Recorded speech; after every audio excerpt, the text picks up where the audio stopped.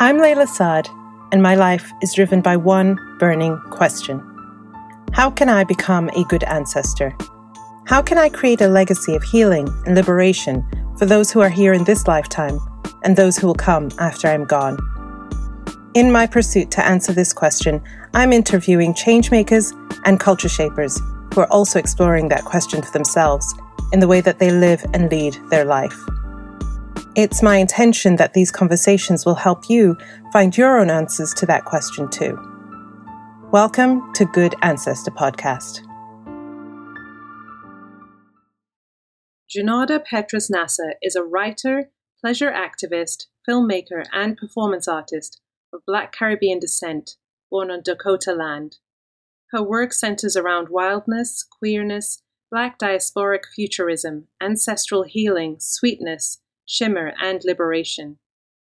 She is the co-founder with Erin Sharkey of Free Black Dirt, an experimental arts production company. She is the writer and director of Sweetness of Wild, a poetic-episodic film series themed around Blackness, queerness, biking, resistance, love, and coming of age in Minneapolis. Her first young adult novel, The Stars and the Blackness Between Them, is a Coretta Scott King Award honor book. She lives in Minneapolis with her wife, child, and family. All right, welcome everybody to Good Ancestor Podcast. I am your host, Layla Saad, and I'm here with the amazing Junauda Petrus-Nasah. Welcome, Junauda. Oh my goodness. Thank you so much for having me here. You know, I'm a huge fan. And as I was sharing, it's because you're a gangster. And I think there's things that you have been able to articulate so soulfully and clearly that I, as a Black woman, needed to have affirmed in existence, and the ways that you hold white people accountable to their like soulful sort of, I don't know, metronome or standard or something. Like, I was like, okay. And then, of course, you know, we got homies in common. Yes. That was exciting to find out. I can't wait to share with everybody how you and I got connected, because I think it just, to me, speaks so much of like the magic that's in your book. And we're going to be talking a lot about your book today, and the magic that is you, essentially, because you birthed it, you put it out there. But before we dive into all of that, Junauda, who are some of the ancestors, living or transitioned, familial or societal, who have influenced you on your journey? I was thinking about, there's so many ancestors. I've been so abundantly blessed with ancestral energy in my life. And I feel that about you. Like, that is such a part of your book and your work and the way that you show up. So I'm really curious to know who are these ancestors? Yeah, because I was thinking about trees. I was thinking about crystals. Because I had all of these, like, you know, human formed beings in mind, which I'll share. But I was like getting cute for this moment and stuff like that with you, because I saw, thank God you text or messaged on the gram that you was gonna get beat for this interview. So I was like, let me get beat, okay? So I was getting beat, and I saw this beautiful amethyst that was on my dresser, you know, and I was like, oh, you're an ancestor too. And like, from since I've been young, like, you know, rocks, dirt, like bugs, like just those sorts of ancestor teachers, you know, have just been so much of how, so before I even knew how to read, which, you know, reading was such a big part too of like how I got to meet the other ancestors that have touched my soul and touched my work. But like nature itself, you know, was the thing that I felt connected to, despite all the other sort of human created noise of like anti-Black girlness, anti, you know, wildness, anti-sensuality, like all of the things that would be my sort of hero's journey to deal with. Like, I feel like nature showed me wildness and the affirmation of it, you know? So that's one. And then I have like, so I brought all these books when I was reflecting on this question, because for me, like when I did become literate and able to read, I was blessed that in the context of being born a Black girl in the hood in the 80s, that all of these bad, can I curse on this program? Yes, you can curse. Bad bitches, feminist writers were out here stunting on this literary like front. Yeah. That like I would get to like absorb the embarrassment of jewels of, you know, because really it's an abundance.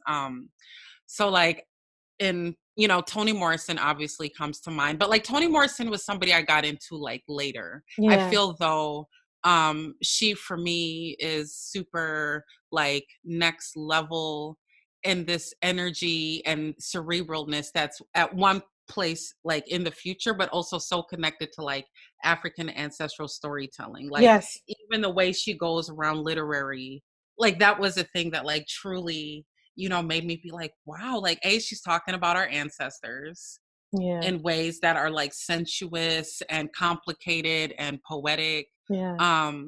But then she's also sort of creating a blueprint of the soul, you know, like a certain kind of clarity of seeing the self, you know. Like, so anyways, I have all of these books. And so one of the books I want to show is this book, Wayward Lives and Beautiful Experiments. Oh, no, I haven't. Book? No. OMG, I really would love if you got this book, because I think it would just like turn you out. Like it turned me out. Yeah. So when I think of like ancestors, like there's also all of these nameless, kind of wild women, free child who like somehow move from off of enslavement or colonization, because I'm of Caribbean descent. And like we're able to really sort of assert a certain kind of freeness with their bodies, with the ways that they loved. And anyhow, this book, Wayward Lives, Beautiful Experiments, really talks to the like nameless of our ancestors, you know, who were like women like us, you know, who, you know, lived lives, who figured out ways to create lives that were tremendously meaningful and rich in spite of all of this stuff. You know, I must I have to get my hands on that. Who is the author of that book? Oh my goodness. Yeah. Sadia Hartman. When I say I put respect on this woman's name, because the way she writes this book is so lush and genuine and poetic and humorous and brilliant and triumphant. Like it's super brilliantly written. Like it's written like a text. Oh gosh, the content is very dense as though it were a textbook, but she writes it like a Toni Morrison book. Like it's wild. Oh, okay. Yes, need it. Sadia Hartman. Okay. Yo. Other ancestors, Octavia Butler. Yes. Who is a Cancerian. So I'm also really into astrology. Yes. So like I'll probably just be astrology dropping people alongside with their names. Good. Because I do feel, are you into astrology? Because I don't know my birth time, have not had my birth chart read, so I'm not deep into it. Because I don't know all my placements and all of that, but I'm very intrigued by it all. I know my sun sign, and that's about it, you know. What's your sun sign? I'm a Sagittarius, which... Oh my, I love Sagittarian women. I do too. They're a fierce bunch. We are. We're fire, you know. Yeah, but you're also like super calculated fire. Yeah, that's, you know, like all the other fire be popping off. You'd be like, chill, or like, come on now. But they're like... I think that comes through in my writing a lot. It's very direct, but it pierces directly. Yeah. Oh, yeah.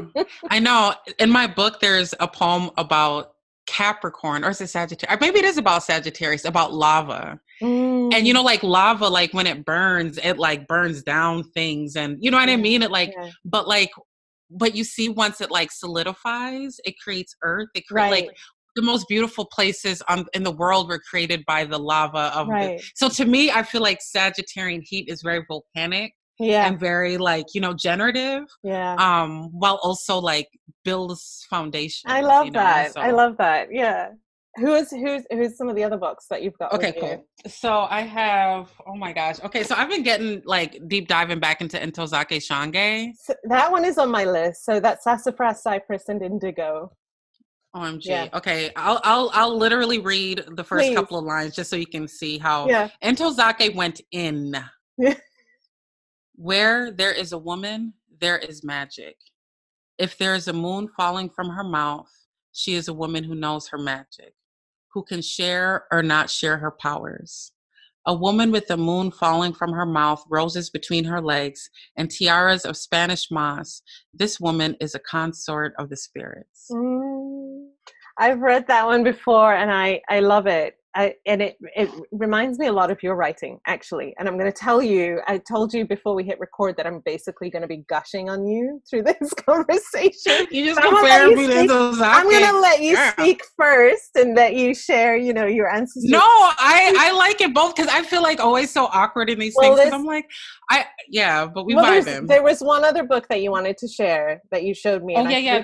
There's a couple of other books. Well, there's like Zami, there's Zora Neale Hurston, Their Eyes Are Watching God. Yes. There's The Color Purple, which is like, I have like Celie and Suge tattooed on me. Yeah.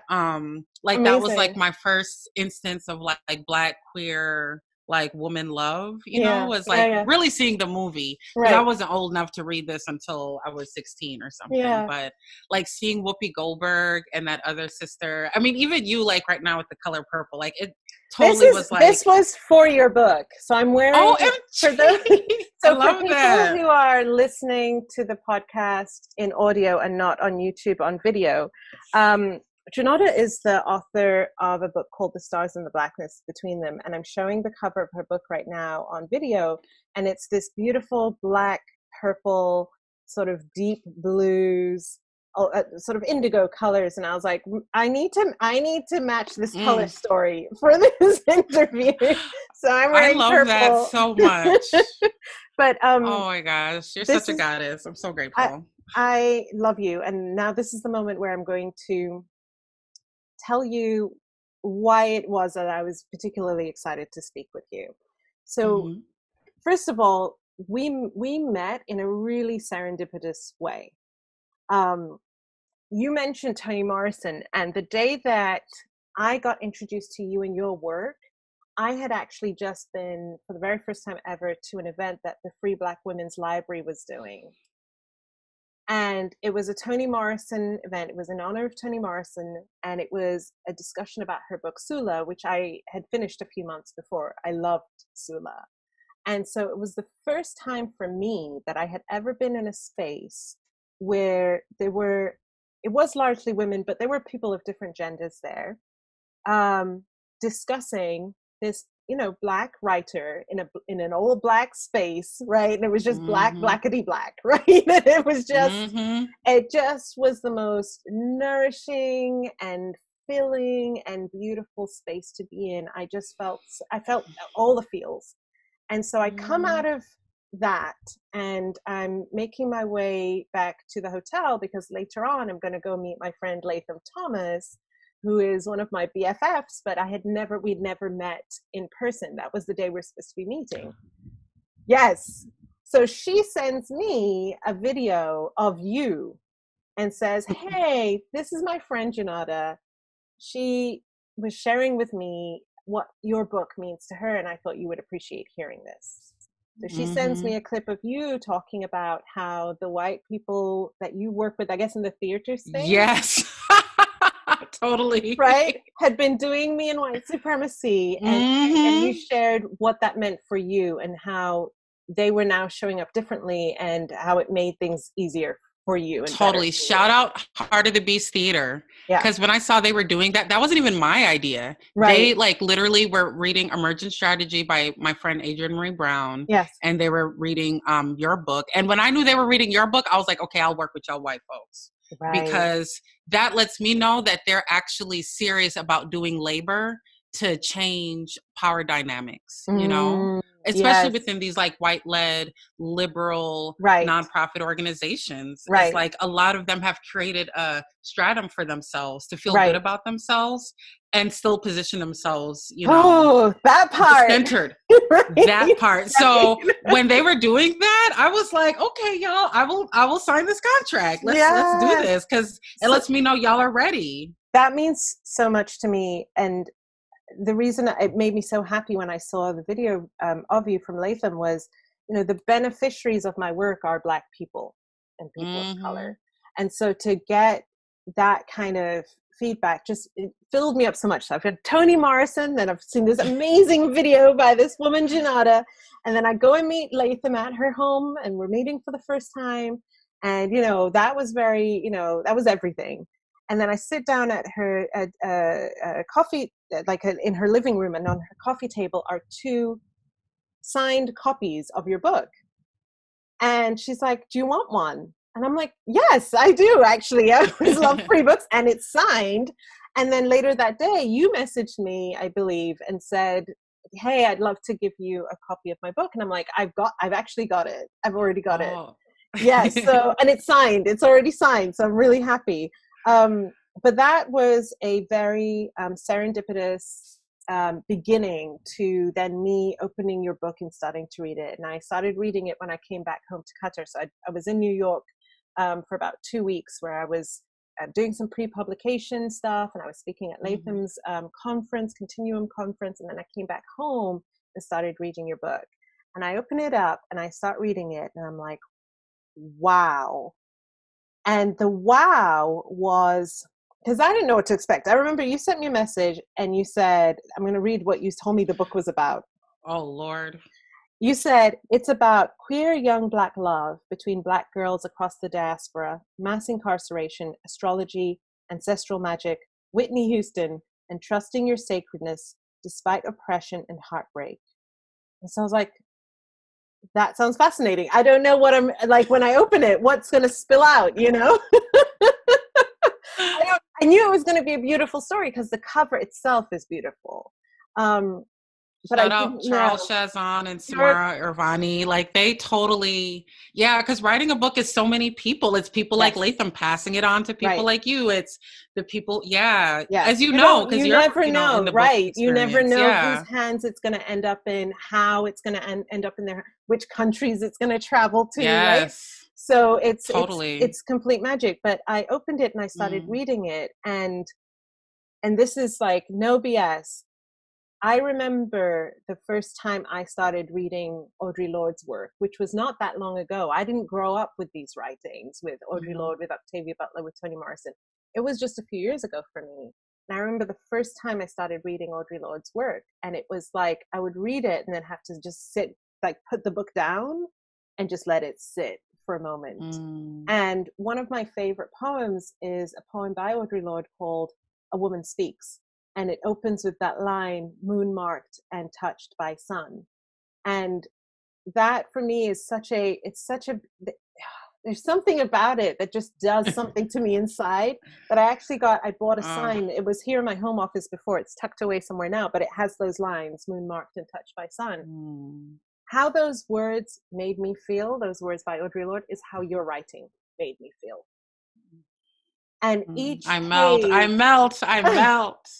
Each page, as I turned it, it was like, I feel the presence of Audre Lorde. I feel the presence of Octavia Butler. I feel the presence of Toni Morrison. I feel the presence of Lucille Clifton.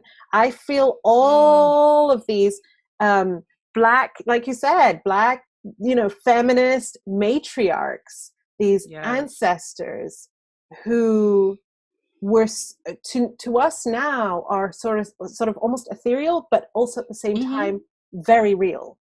Like she's my auntie, but also she's an angel. Like like she's a deity, right? Totally, exactly. Yeah, because we are, and they are. And I think it's so tremendous to remember that, because I think our whole existence is to try to erase that truth. Right.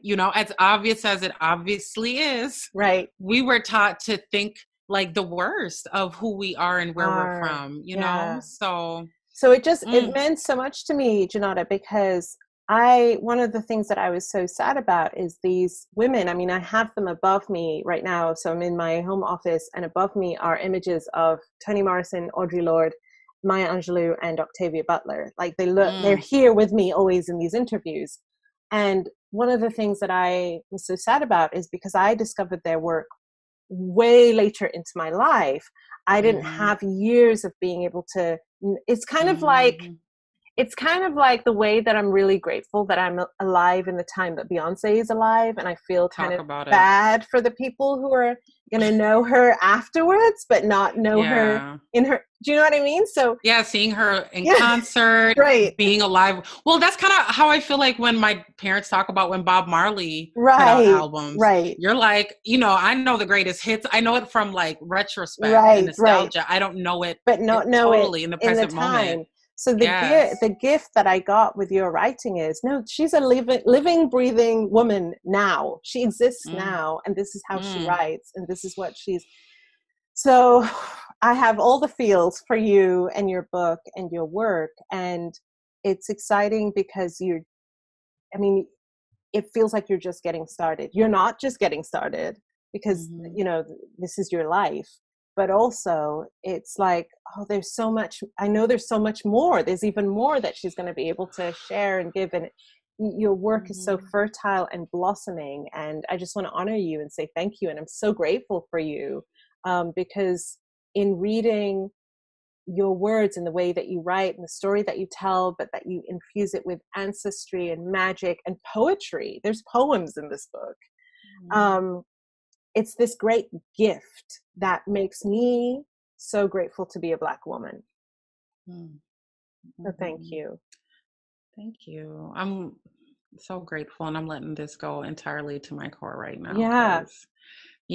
I think it's not easy figuring any of this existence out, and I think it really does mean a lot to feel like you're amongst people who are on the same wavelength and frequency about like, how do we really hold space and witness all of our power, all of our magics, and activate it so that we could actually heal, and we could actually, and there's so many ways that we have healed and continue to heal, but I do feel like just grateful, to be seen so lovingly by you, and my work to be, ensconced amongst people who really did give me permission to literally breathe and continue to breathe and to literally look at myself in the mirror with love and with, sweetness, and to be curious about my existence on an existential level, not in the ways that I fulfill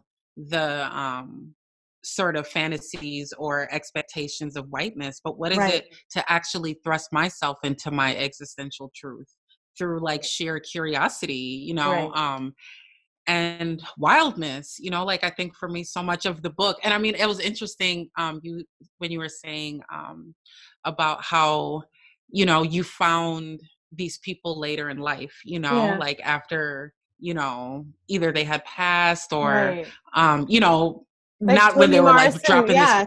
Toni Morrison just passed last year, but the others. Oh my gosh. Yeah. I have a Toni Morrison story. I never got to meet her. But when I lived in New York, she had written a operetta based off of Margaret, I forget what her name is, Margaret Gardner, who Beloved is based off of, the like African enslaved woman who, murdered her children. Anyway, so it was at the Metropolitan Opera in New York, and I bought me my little nosebleed tickets. I'm like, I'm gonna see me a Black opera Toni Morrison wrote. And so I'm there in the lobby, and like across the lobby is Toni Morrison. And like I was 27, I think, at the time. And I remember being like, she's so petite.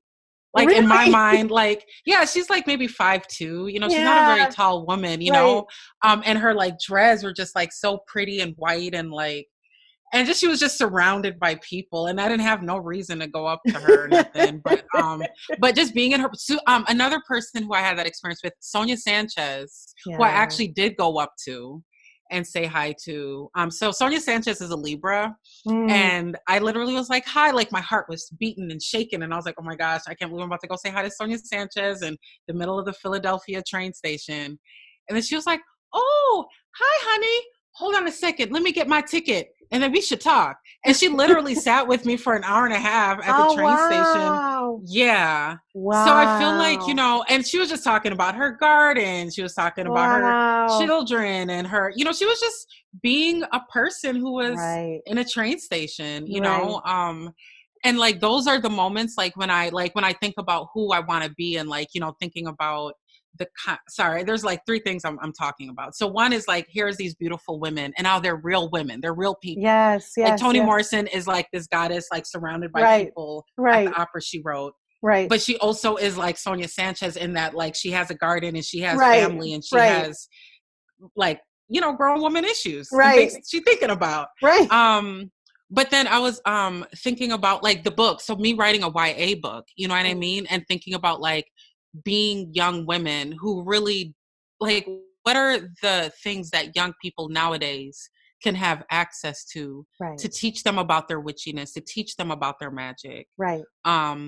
In ways that, like, you know, I think that I really did absorb from a lot of these folks, you know what I mean? And they've written YA books, and like, I mean, I think The Bluest Eye is a YA book. You know, it's also a limitless book. Like, why I think like Toni Morrison taught me that you could write a book that's for and about young people. And it talks to the young people and all of our existence. Like, all of us can relate. Well, I mean, I read, and let's talk about your book. So I'm reading The Stars and the Blackness Between Them, and I'm not reading it. I mean, it was only when I saw it described as a young adult book that I was like, oh yeah, it's a young adult book. But I was but I was just reading it as a book. You know, I wasn't thinking of it, oh, it's for younger people. I'm getting so much from it. And I think you're right. It's the young person in me that is getting so much from it. Tell us about this book. What is the premise for people who haven't read it? Yeah, so it's a book that follows two girls, primarily one named Mabel, who's sort of a tomboy queer girl in Minneapolis. And she lives with her sort of like free-spirited, like conscious Black parents. And they're a tight-knit family, and a little brother and a cat named Andre 3000.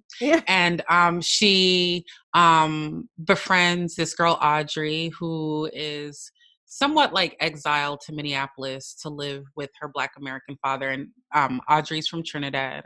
And she got discovered like making out with a girl from her church, and like her mom, you know, sent her to go live with her dad. And these girls come into each other's life at this critical moment in which Mabel, the girl in Minneapolis, discovers that she's, you know, has a serious illness.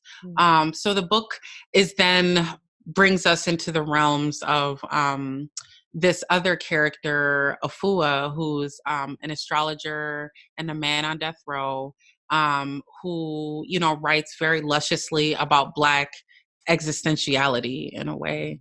And in Mabel's sort of uncertain future, she really sort of identifies with the stories within his book. And meanwhile, the girls are also like falling in love, and Audrey's really doing her best to try to heal her friend.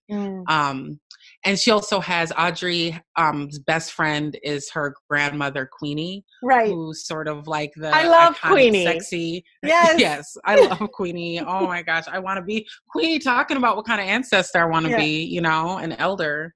Yeah, so I feel like the book really goes into multiple spaces, places, and time, a lot of emotions, a lot of feelings. And like I really wanted to process Black healing and limitlessness within a very violent earthly existence, you know, which everybody navigates in their own way. There's so many themes that you pull out in the book that are just very meaningful to me. So first of all, you are Trinidadian and from Minneapolis, right? And have a Caribbean background, right? Yeah, my father's Crucian from the Virgin Islands. So it's like my mother's Trini, my dad's Crucian. And yes, I'm born in the States though. Yeah. And so these, so the place that you're writing from, especially when you're talking about Audrey, like it's really interesting because for me, I think I can remember years ago when I was in school, my mom had a friend who was from Trinidad and Tobago, and we just loved them because we were just like, we love the way you talk and the way you are and everything about you. But also at the time, there were not many Black people here in Qatar that we knew. So that was, because her daughter was at a school that was next to our school, and we were friends. But I didn't Trini's really... in Qatar. Yes. I can't wait till the Trinis find out. I mean, we out here. You're everywhere. But I didn't get to really learn about the culture in depth until I was reading this book. And it's so interesting the ways that Black cultures across the diaspora are so diverse, but also have so much in common. That part.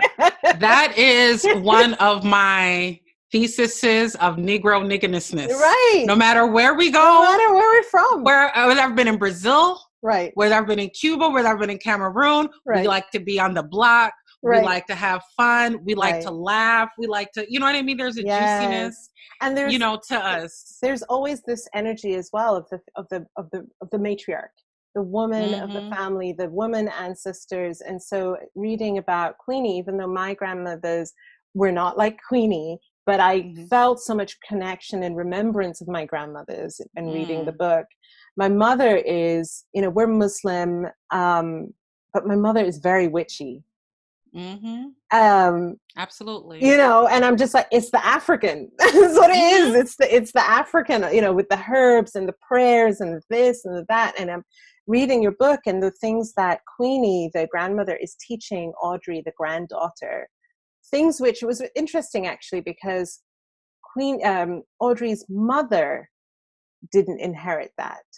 And had gone more in the direction of the church and Christianity.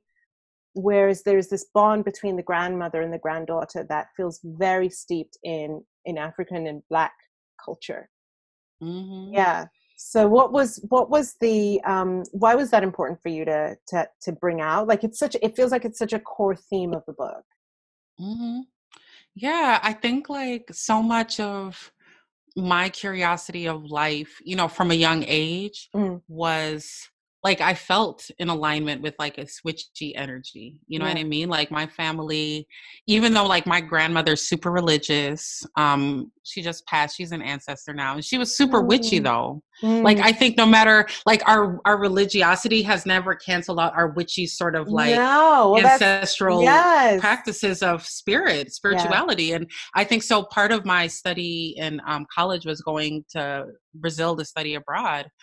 And I was very curious, like, to just see, like, how did Africanness sort of thrive and exist in all of these places, So, like, I went to Brazil, and they very much practice a religion there that is inspired and steeped and aligned with African spirituality, candomblé, which is like voodoo or santeria, or even like I would say the Black church in the United States. Like I think there's so many ways that we are inhabitants of spirit and ancestral conversations within our body. Like we don't even need to articulate it. That's it, right? In the words, you know. So like for me going to Brazil and being like, oh, this person like that Negro I know from off the block, that person over there is like my auntie, and I'm in a whole other country. Right. And I think for me, like that was this moment where I was like, dang, like one thing these white people really wanted me to understand in all of my upbringing was that something about my Africanness was broken and destroyed because of their enslavement of my ancestors. Right. My ancestors didn't know how to literally bring into the seeds of their like marrow and cells their spirit and connection to spirit.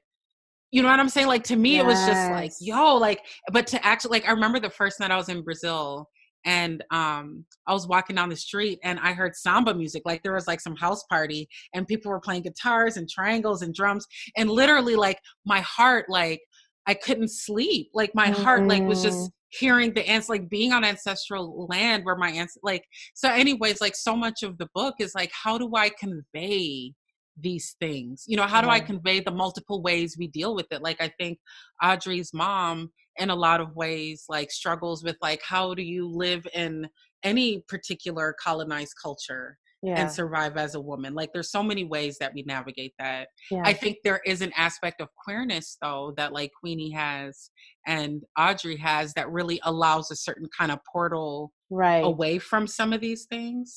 But to me, I did want to contend with what I know is the reality of a lot of Black people throughout the diaspora is that we really do struggle with how to navigate queerness, you know?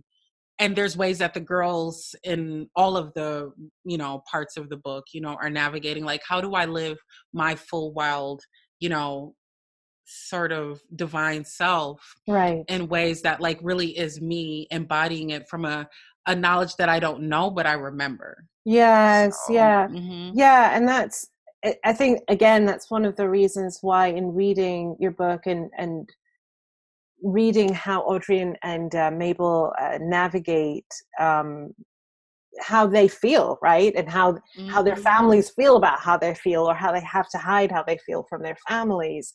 It just reminds me of reading Zami by Audre Lorde, and her having to navigate her relationship with her mother, who is from Grenada, and having to kind of really hide her queerness, right? And feeling that disconnect.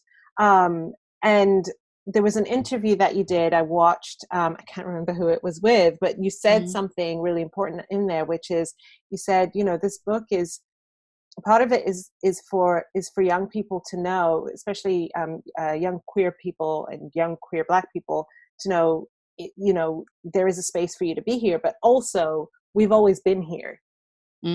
This isn't new. You know, this isn't something, a novelty that's just happening right now, being queer. Queer people have existed throughout history, throughout time, from the very beginning.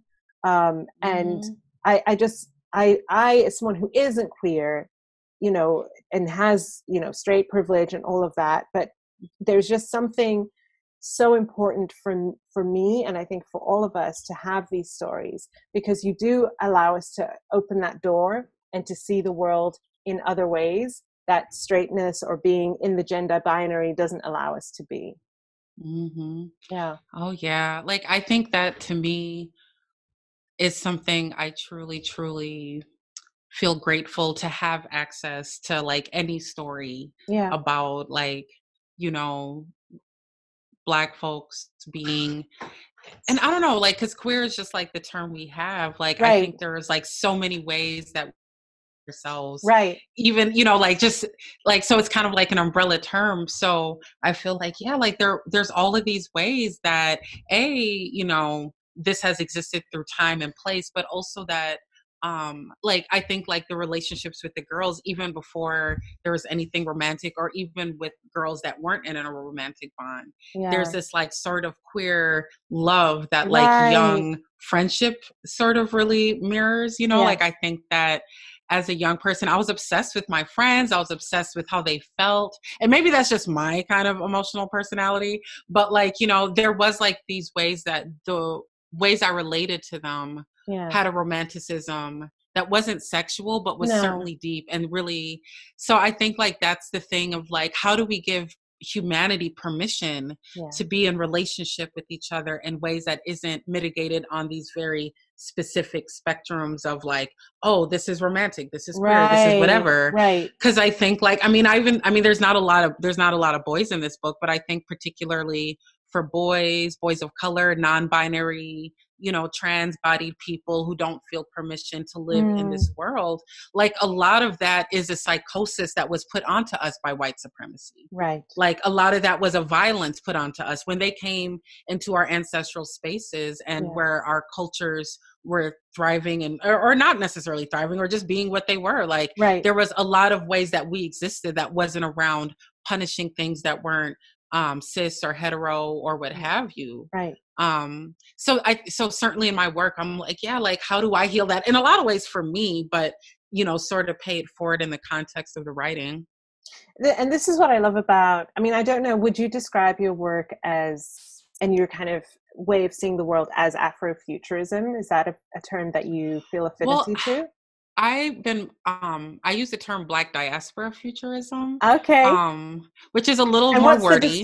What's the distinction for you? Well, I think for me is that like when I think of all of that's created me, like I do acknowledge the diaspora. I do acknowledge being raised in Minnesota on Dakota land, indigenous Dakota land, and the ways that like the drum within these spaces of Anishinaabe and Dakota ancestors, like I learned the drum for the first time, and that connected me to my African ancestors, you know, like, and my existence of being a Caribbean person migrated into, you know, so for me, like Afrofuturism was a term coined by a white guy, which, you know, is neither here nor there, but it's there. And I think for me, like, I'm really, when I think about the futurism, like, it is very inclusive of acknowledgement that we are on the continent and we're also dispersed through the planet and have been for, I mean, even before, like, you know, the slave trade, you know? Yes.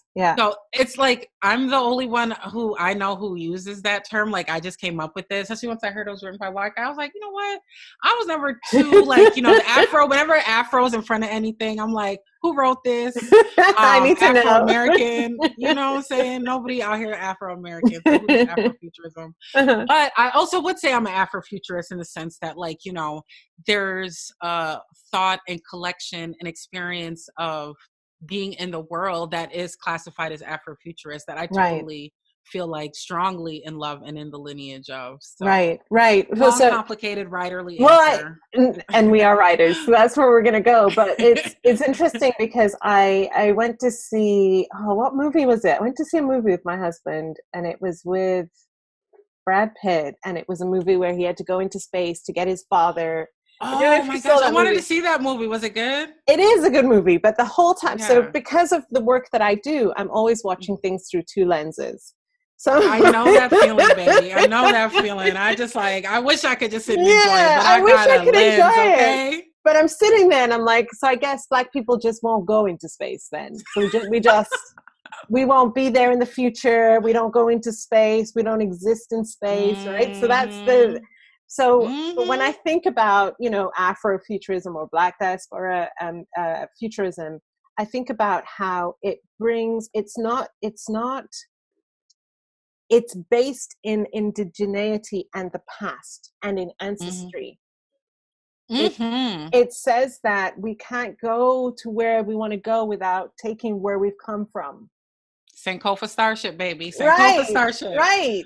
For real. Right. I totally with you on that. Yeah. And that to me is just, there's something so grounded in it. There's something so consistent about Blackness and being Indigenous, being a person of color, in the same way that whiteness doesn't afford the same thing. I'm not saying white people don't have roots. I'm saying white supremacy erases that and says you are now white instead of belonging to the culture that you belong to, and what you inherit with that is a history of colonization and enslavement and land theft and murders and killings and rapings and all of these things. To the world and to yourselves. To the world, like y'all y'all did that to yourselves, right, and then brought that on, right. And for us, and when you said about, I had to learn that whiteness was trying to teach me that there was something broken about me, that being Black meant that I was broken.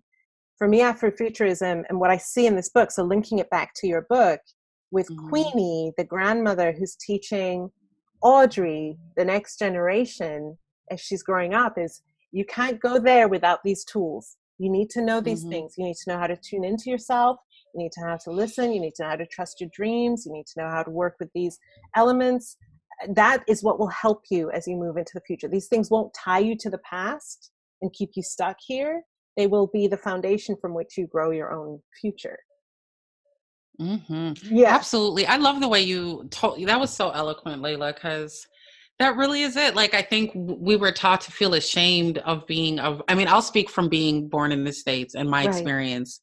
Like, anything African was considered like the worst. Right. You know, it was like the dirtiest, the poorest, the nastiest. Like we used to say, oh man, you get them African booty scratchers off me. Like, you know, we would just say ridiculous. I mean, I don't even think I would say that shit, but that was, you know, that was the tone. That and my mom, the internalized oppression. Right. Totally. And it was like all, you know, kids of all races too, in addition to Black kids for sure. Yeah. And like my mom is interesting because like my mom is like totally like, you know, super like ebony dark skin, always had her hair shaved in a fade on some Grace Jones shit. And like, she really was like, you know, this Trinidadian woman who was raised to just think she's a Taurian too. So my mom is just like the queen of I'm cute. I don't know what anybody everybody's attracted. It's just true. She's cute. Yeah. And she's Queenie. Like in a lot of ways, Queenie is inspired by my mom, by Alexis Duveau, like these Black women who are just so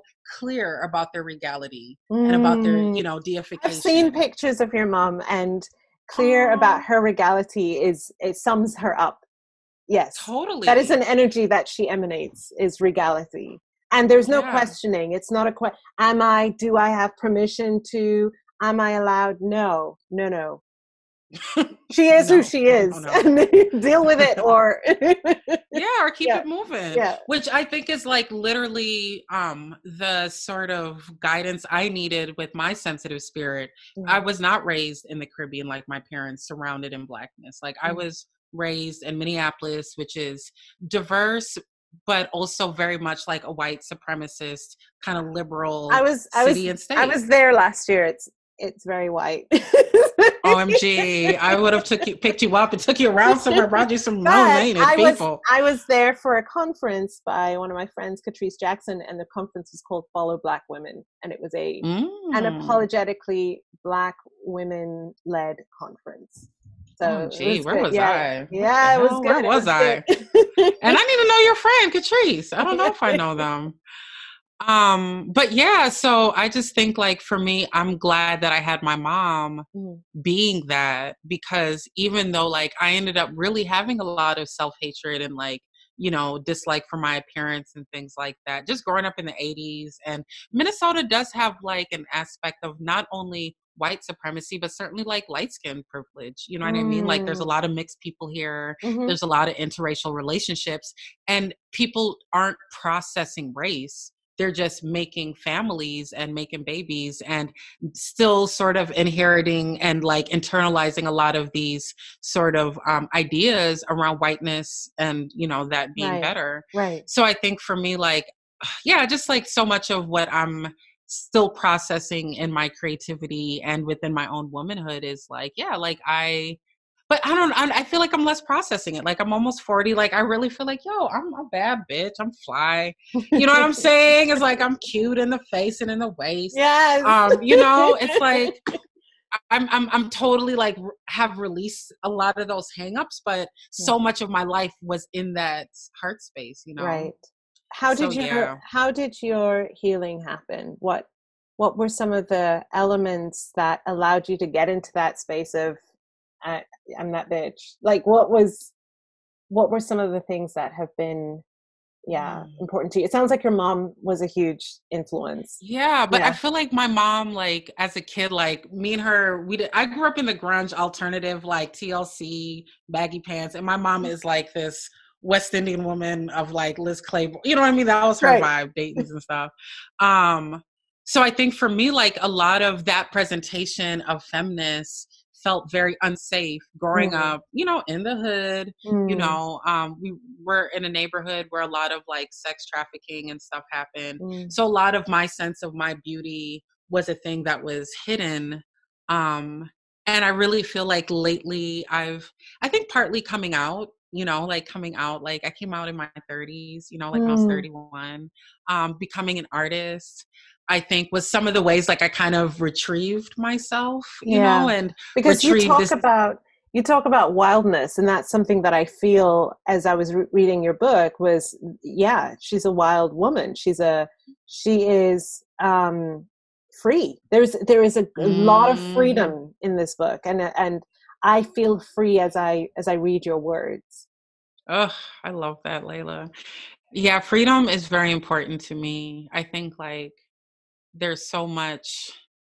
I feel like for whatever reason in this time of being Black, like that is the thing that we have to, that is our hero's journey, you know, in a lot of ways, you know, both on a psychological and physical level, and a soul level and sensual and sexual level, you know, like I think there's a lot of ways that this book and, you know, is sort of like healing, what I hope is offering a healing for people to totally live in the freedom of themselves, you know, in ways that our colonization and our enslavement wanted to take away our sensuality from us, you know, or wanted to negativize or stigmatize it, and be like, oh, you a hoochie and you a hoe. And it's like, well, what if I'm a hoochie and I'm a hoe? Like, you know what I mean? Like, what are these things that y'all want to stigmatize? What if, you know, y'all don't understand us, so why are you standardizing us? And you what's know? so interesting to me about that is when white women get access to that freedom for themselves, right? Those are not the names that they're labeled with. Hoochie, hoe, those are not the names that they are called, but it is for Black women. And then you then have, I'm one of the older people that have just joined TikTok because we're in quarantine, and I'm like, listen, I need some entertainment. TikTok done got a lot of us millennials and older behind this quarantine. Okay. You're welcome, TikTok. So I'm like, because I'm not posting anything. I'm just there for the laughs, just to see it. But the reason I'm bringing in TikTok is, you know, I joined it, and one of my best friends, who's a Black woman, said to me, just be aware, because she joined just before I did, just be aware there is a lot of digital blackface that happens on this app. There is a lot of white people who take, clips from Black people and replicate them, taking dances and challenges and things from Black people and replicating them. So bringing this back to, we get called these derogatory names, right? Derogatory names, but then they're appropriated afterwards, and then they're seen as entertainment. They're seen as cool, urban, edgy, you know, all of those coded words. But when we reclaim our wildness, it's a bad thing. And it seems to me that Black people across the diaspora have had the word wild weaponized against us. And what that has done is meant that we are afraid to access it. But actually, when we access it is where we get our power back. Absolutely. Yeah. And I think like that's been almost my, you know, sort of compass for finding where my power is to see what has been stigmatized about me. You know what I mean? What has been stigmatized about my Blackness and my queerness, or what have you, you know, about my existence. Right. Like the fact that, you know, the fact that we did not want to spend our whole day sitting up in some space working for white people. That's supposed to, you know what I mean? Like, because we want to be free. We want to hang out on, you know, amongst our community and laugh and do things communally. Like, these are all things that have been stigmatized in all kinds of ways, but those were our powers. Our powers were our togetherness, and our collectivity. Our power was in our, I mean, that's what I love about, this book with Saidiya Hartman, is she talked about like all of these Black blues women who at the time, at the end of slavery, like that, you know, our whole bodies, our whole sexuality was owned by our whiteness, by these white people. You know what I mean? They chose who and when we had babies, if we got to even raise our children. Right. So all of a sudden at the end of this, you know, time and like eras and generations of this, here all of a sudden you have these Black women who are like, yeah, I want to have my little apartment and have my little boyfriend come in and fuck me when I want to be fucked. Right. And, or I want to have kids with these, you know, these are the people I want to have kids with. Right. You know what I'm saying? And like, all of that is like, oh, well, you didn't get married and have a kid with this person. And it's like, and that's a thing people can do too. Yeah. But I think like specifically in the blues music, like these Black women were like, you know, my man done left me, so I got me another man, or whatever the things we would sing about. Like white femininity didn't create a space for that. Like it was very chaste. It was very like whatever. So Black women really did like were pioneers and innovators and sort of like understanding like the immensity of a sexual romantic relationship life that also too is probably ancestral. You know what I mean? There's ways that we got to live in agency or, you know, be forced an agency around our bodies and things like that as a response. And that became criminalized because that was in direct, you know, sort of, what's the word? Defiance of how white people is like, they, you know what I'm saying? So I feel like for me, so much of these feelings is just like, you know, like you said, like I'm just beginning in a lot of ways, but I still feel so overwhelmed with like, the stories and just like, I just want to talk about these things because so much of my life we didn't get to, you know? Right. It's like, oh, don't be a baby mama. Don't be a this, don't be a that. Right. That's why I love Erykah Badu. Erykah Badu's like, I will be the baby mama. Right. Okay. I don't care. Right. My kids are beautiful. We eat mangoes and juicing watermelon and burning incense and free, you know? Yeah. Yeah. I know we've talked about Audre Lorde a lot in this conversation, but I can exactly. I can talk about her all day long. But what's just come to mind is one of my favorite things that she's ever written, which is nothing that I accept about myself can be used against me to diminish me. Bars. So, right. Bars. She had bars, right? Aquarian, man. Aquarian. Toni Morrison, Audre Lorde, Alice Walker, that Angela Davis, all of those Aquarian Black feminists thought like, right. Lord. Right. Bars. And I remember a story that she wrote about, I can't remember which book it was in, and she was talking about how she was going to go teach at this college, and one of the things that she was afraid of people weaponizing against her was her queerness. And so she wrote something on a piece of paper, just letting them know, yes, I am a lesbian, you know, and put it on her door so that when they came in, they would read it. So I've told you now, you can't use it against me. I own it. I'm letting you know in advance. And it's like what you said about Erykah Badu saying, yeah, I am that. I am that thing that you're saying I should not be claiming. And what? Mm-hmm. And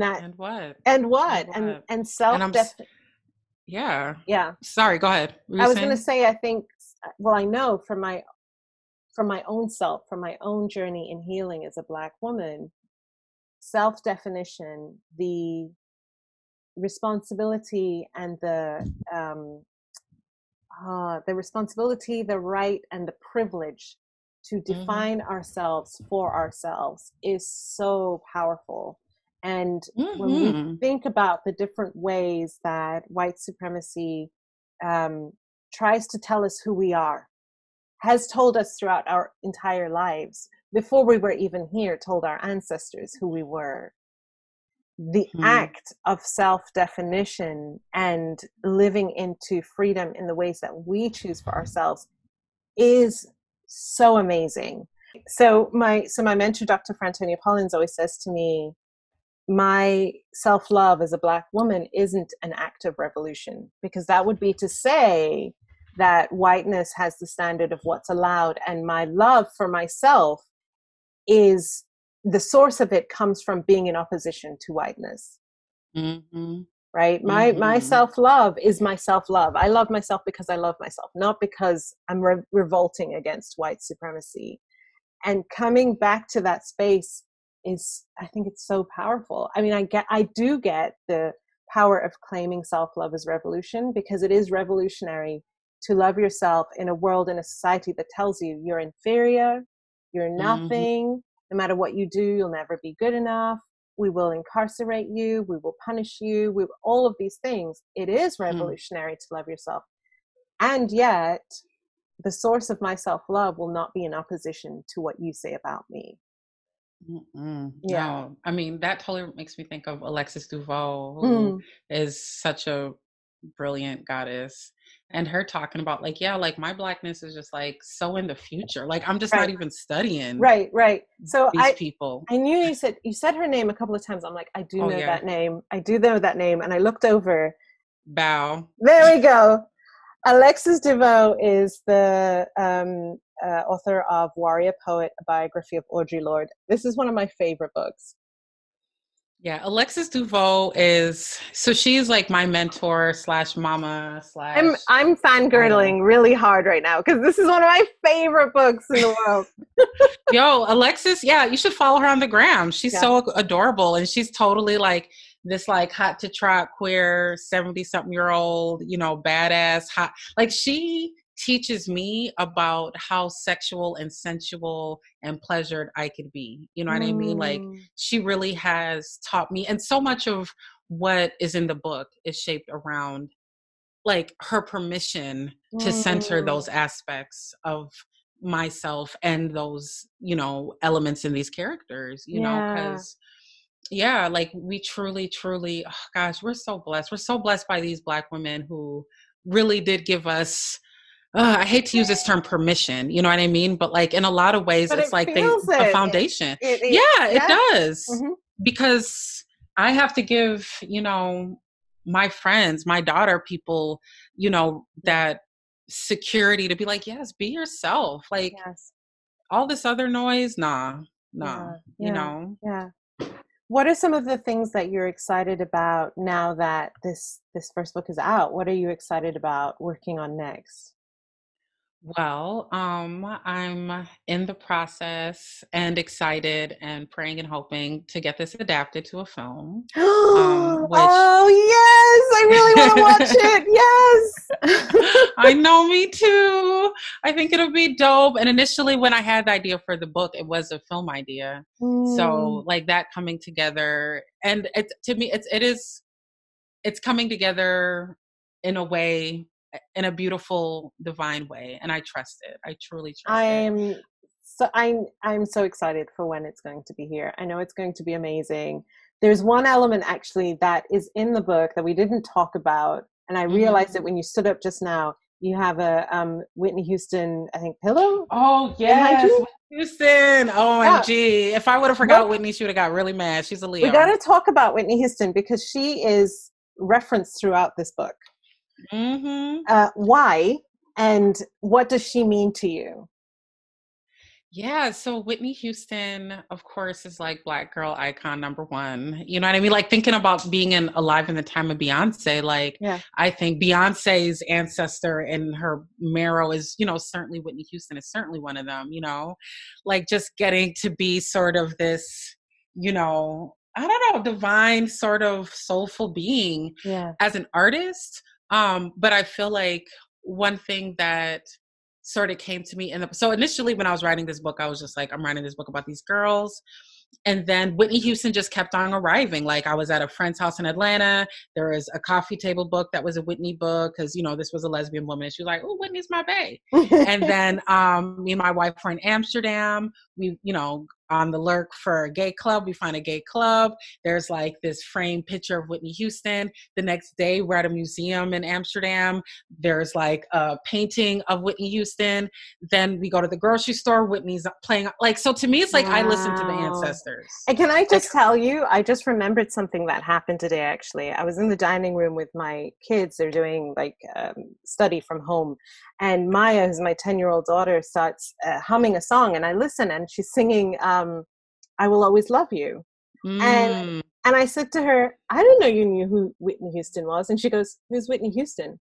And I'm like, wow. And I'm like, because only one of the greatest singers of all time, you know her song without even knowing who she is.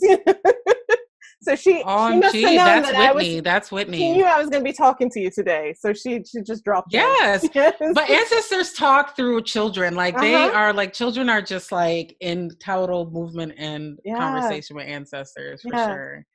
No, totally, like Whitney. So anyways, like there'd been some movies documentaries that had coming out in articles, like when she passed, about her best friend, Robin, who, you know, was also her like child, like, you know, teen sweetheart, who then became like her main confidant and had her back through a majority of her career until they fell out, you know, in like 99. So for me, it was kind of this experience of like, wow, like, you know, just listening to Whitney's presence in my life. So anyways, in writing the book, I just was starting to really think about Whitney's queerness in particular, thinking about sort of like, you know, this relationship with Robin and like this, you know, intensity and beauty and sort of like genuine friendship and support, you know, like this connection, and also the ways that sort of was thwarted in the light of becoming like this huge super pop star icon that has never ever existed before that time. Like in the 80s is when like Michael Jackson and Madonna and like just these huge pop stars, and it's like Whitney was one of them. Yeah. And like queerness was not a part of the equation. And No. so anyways, but it also at that time reminded me when I moved to New York, I moved to New York in 2006. And there was this older Black woman who I used to kick it with. Cause you know, I'm always kicking it with people, especially if you're older than me, we kicking it. And she was like in her 40s and I was like in my 20s and we would just chill. And somehow we started talking about Whitney Houston. She's like, oh yeah, Whitney Houston's bisexual. And I remember I was thinking like, Whitney Houston's bisexual? Like that, like, and this is when like the big, like during the like, you know, Bobby and Whitney like television right days and I mean, just thinking back on her career, all her songs, the way that her whole image was curated. I mean, I remember hearing that she was bisexual and just wouldn't compute in my brain because of how you know, she had been marketed and what was the image that was presented. Totally. And I think that's sort of the thing, is that that was the machine of pop, like, you know, music, you know, is that they try to find a distilled narrative that's two-dimensional. And like, that was sort of like the mark she had to bear. And also, you know, she was from a very religious family, but also a family of entertainers, you know? So I think there's like a way that, you know, the more and more I've read and, you know, studied Whitney Houston, and this is even before, like, I don't know if you know, but recently Robin Crawford, you know, her, you know, homegirl / girlfriend put out a memoir. You know, talking. I have it somewhere. Ooh, I did a song for you. And I remember it was around the time I heard about that book was around the time I heard about your book. So I was like, oh, that's so cool. Yeah, so I feel like that's kind of how like ancestors work sometimes. It's like, I feel like there was a time where like everybody really started to think about Octavia Butler, yes, as a brilliant literary force, but as like a person speaking to a time and almost like a philosopher, you know? And I think, and there's ways that we remember people differently, you know, as an ancestor. And I think right now, like Whitney is now not just being like this beautiful sort of spiritual, you know, like unbelievable vocal goddess / you know, person that experienced, you know, troubles with addiction and mental health and whatnot. But that we're thinking about like her as a more multidimensional being. Like, what is it to imagine her? And that was kind of like my interest in writing the book when she came on into my psyche around it. It was like, you know, she has this ability to, you know, be full, to be a person with the sexuality, with the silliness. Like in reading Robin's book, there was a lot of stuff around her being a, you know, just kind of like the silly, wild, mischievous one, you know, like she was the one that like Robin was the one who had to calm her down, you know, and chill her out, which is what this sister in New York told me. She was like, yeah, Whitney Houston is a wild child. She's like, Robin would always be the one to calm her down. And I was just like, so all of these like sort of abilities to not see these figures as like these sterile beings, like even Beyonce, like I think lately Beyonce's had to contend with like, yeah, I'm an actual human being that has feelings and children issues and things, you know? It's interesting you say about Beyonce. I was just joking to my husband, who doesn't use social media very much, has never posted anything online in his life ever. And I said, it's so interesting because we're in the time of this global pandemic right now, and Beyonce hadn't posted anything online for ages. And I'm like, babe, like people are just waiting on Beyonce to post something. Like that's so much pressure to put on somebody. Like I think if she posts something, it's going to solve everything. It's going to make them feel better in some way, you know. And she gets to have her own experience of this, just like every single one of us is trying to navigate this. There's something about being in the public eye that is dehumanizing. It makes you this flat 2D person that people paint their projections onto you. And then when we're talking about identities and ways of being that have been historically and in modern day time marginalized, it's like, you don't get to be that. You get to be what we say you are. You don't get, Whitney Houston, you don't get to be bisexual. You don't get to be silly, fun. You have to be this icon, this pop star, this thing that we say you are. And it's so, I think when I heard about Robin's book and hearing about Whitney in all of these different ways that we hadn't known her, I felt sad that she didn't get to have that when she was here. But I also feel grateful that we get to see that part, that in some way her legacy doesn't end up being this 2D vision of who she is, that we get to see more of her as this 3D person, from different people's perspectives. And going back to that thing around like self-definition, the responsibility, the right, and the privilege to be able to say, this is who I am, regardless of where I am, is just amazing. You know, we don't all get to do that. You know, we don't know how to do that. We're often not taught how to do that. Yeah. It's so true. It's so true. Like, I think, you know, there's this aspect of, sort of like, I mean, it's Black respectability, you know, this idea that, things. And, you know, this strong, like, there's all of these ideas. And I think like what I love about, you know, figures like Audre Lorde in juxtaposition, like, to the queerness of, you know, Whitney Houston, you know, like where Audre Lorde got to be like, listen, I'm so myself.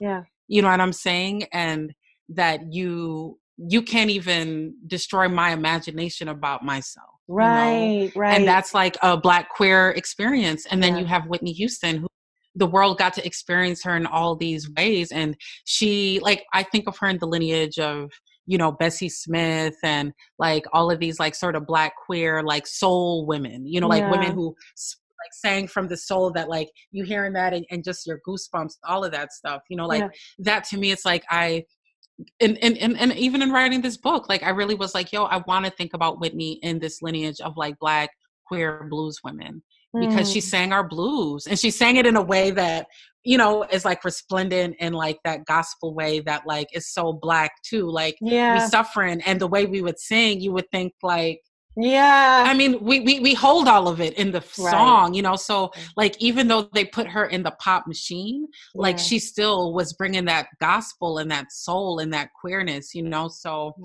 I think for me, I do imagine what would it have been like to be a Black girl growing up in the 80s. And, you know, she was all of those things, and she could have been all of the things that she really was. Right. Yeah. Oh.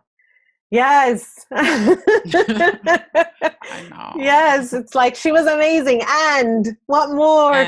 How you know, going back to that idea of permission, how many more people would have had permission to show up in themselves because she had the freedom and the safety to show up as fully herself. Well, and it's interesting because we're also like in the times of like Janelle Monáe, and like I'm trying to think of like, you know, other sort of like queer, like Frank Ocean and, you know, things like that, who like they get to include that part of themselves, you know. Sid from the internet, you know, like when the internet came out, and here you have like this non-binary like Black queer bodied, you know, spirit, like being this sexy rock star and things like that, and writing songs to girls and things. Like, I think that's, you know, in thinking of like, you know, this ancestral path, like I just also look at these young people who are like these returned ancestors who are like, listen, like I'm finna be, you know, like when I seeing Janelle Monáe, like I remember when Janelle Monáe first came out, and not came out as queer, but just, you know, came out as an artist, and she had her little suits, and she's like doing Prince and James Brown, and she's like all of these beings in this like body, and she's a girl, and she's also not, you know, concerned with the male gaze and wanting, you know what I mean? And not saying that women who are femme do that either, but it was just such a like, you know, shift. Especially on a main stage, at that level. Right.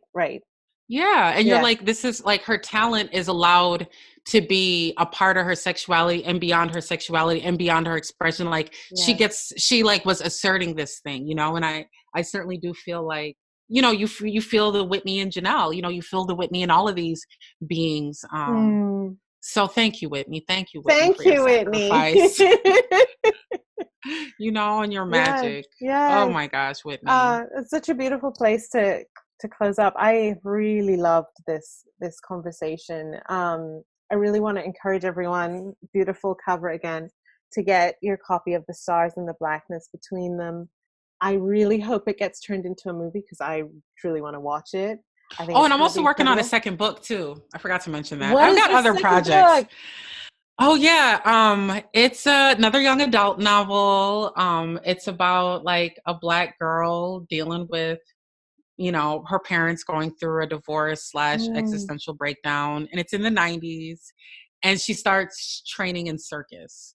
So because I used to be a circus or do performance circus art, like aerial art and stuff like that. So anyhow, that's like my new like premise that I'm working with, and it's so fun, it's so beautiful. I can't wait to read it. All of the things. I can't wait to read it.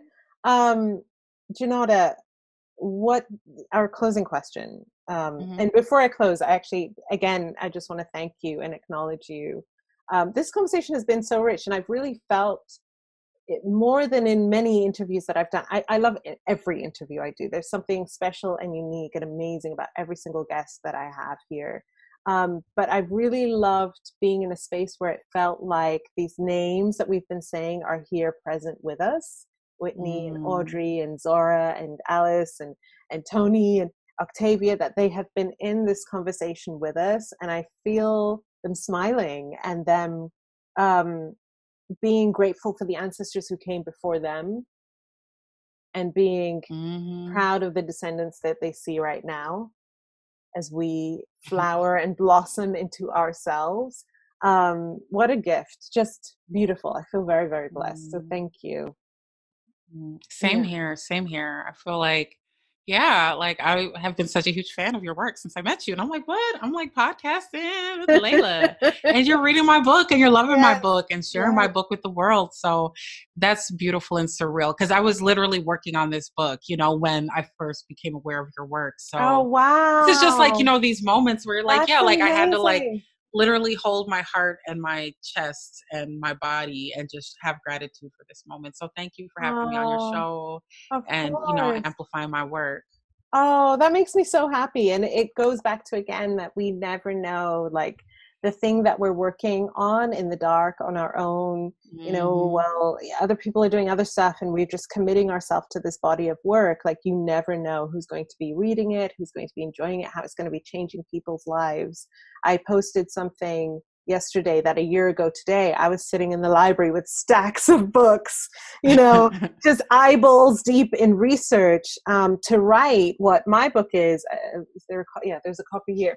So my book is a very thin book. It's not a very thick, heavy, big book, but it takes a lot to write a book, right? It takes a lot to bring it all in, right? The research, the channeling within yourself, the connection with, the divine, everything.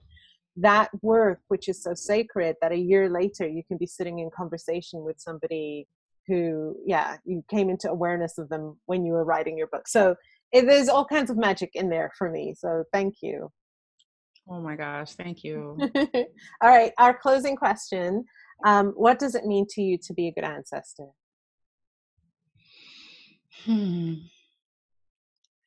I think living life with as much rootedness and sweetness and curiosity and sensual pleasure as I can. And how do I create a world that supports all of my descendants to be fully in that embodiment without any sense of emotional, mental, societal restrictions? How do I really lean into the liberation of my descendants, like on a absolutely viscerally, bodily, spiritually, soulfully level, that for me is what being a good ancestor is. And and also totally enjoying every morsel of this earthly existence to the best of my ability. I think this is just one stop on my, spiritual spaceship of a body and a soul. And I truly want to be present in such a lush and important way and exude that as an example. So, yes. I love that so much. I got chills when you were talking about living into that liberation for my descendants. And it's not just what will they be able to read that I wrote, or what will they be able to watch that I was, you know, a podcast that I was on, but how did I actually live? And that my living was a liberated way of living. And that was the example that was passed down, not just what I did, but how I be, right, in the world. That just gave me chills, and I'm really going to be sitting with that, because sometimes we want to work so hard for those descendants who are coming after we're gone, and we forget, like, you actually have to live your whole life and enjoy your life as well. And that what you're passing on is not just what you're giving them physically, but how you showed up, what you're giving them energetically in the way that you lived your life. Totally. I feel like Maya Angelou, I'm glad you brought her up. Yeah, my daughter's named after her. Oh, yeah. I love that. Yeah. Because I feel like when I think of her, when I think of June Jordan, that's another ancestor that was coming to my heart. There was just a way that they just lived like these free, like Suge Avery, who's like another one of my icons, even though she's not a fictional, she's a fictional person. But she is an icon. Like, yes. She is an icon. To me, it's just like, you know, who wears lingerie most of the day, who likes to sing and likes to shake her titties and booty butt and all of the things, you know.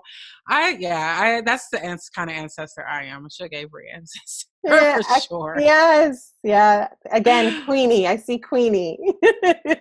Totally. Oh my gosh. Queenie is totally Suge Avery energy all day. Well, thank you so much, Junauda. Thank you so much. And let's stay in touch. Yes. And next time you're in Minneapolis, we'll kick it. Whenever I make it to Qatar, we're going to kick it. Yes. All right. Take care. This is Layla Saad, and you've been listening to Good Ancestor Podcast. I hope this episode has helped you find deeper answers on what being a good ancestor means to you. We'd love to have you join the Good Ancestor Podcast family over on Patreon, where subscribers get early access to new episodes, patron-only content and discussions, and special bonuses. Join us now at patreon.com/Good Ancestor Podcast. Thank you for listening, and thank you for being a good ancestor.